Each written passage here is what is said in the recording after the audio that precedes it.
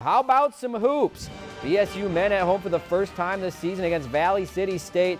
They had the long ball going tonight. Sharif Black splashes it from home in the left wing. That'll extend the lead. Then later, Javion Green wants in on the action. The smooth stroke from behind the arc. BSU has 17 triples on the evening, but tonight all Lucas Wynn continued his hot start in 2017, active in the paint. Finishes with the left, and later the nice pass from Christian Bekaric. Get out of the way. That's what we call a big boy dunk. Career high 22 on the night. Beavers outscore Valley City State 51-35 in the second half. 4 players in double figures to win by 18.